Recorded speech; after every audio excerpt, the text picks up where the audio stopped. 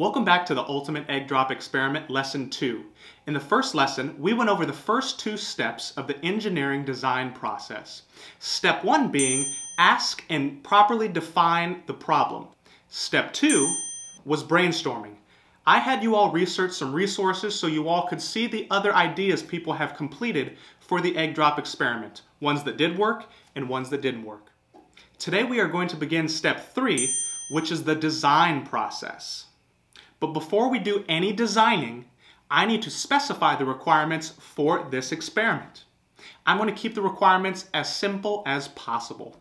The first requirement for this experiment is that the egg must fall between 15 to 25 feet without being cracked.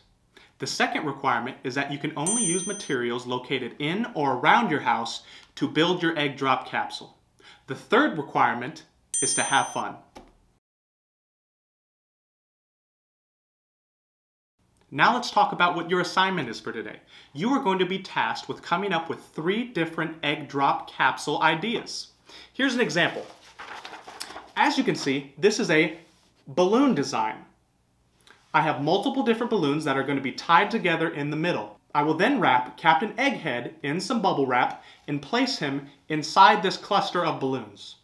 The pros to this design are that I believe the balloons will provide enough surface area to slow down the fall, and on impact, it's going to be bouncy against the ground. Now the con with this design is that the balloons might pop when they hit the ground.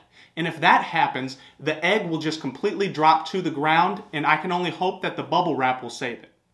Now just to restate what your assignment is, you are to come up with 3 different egg drop capsule ideas with the pros and cons to each design. I hope everyone has fun, and I'll see you for the next lesson.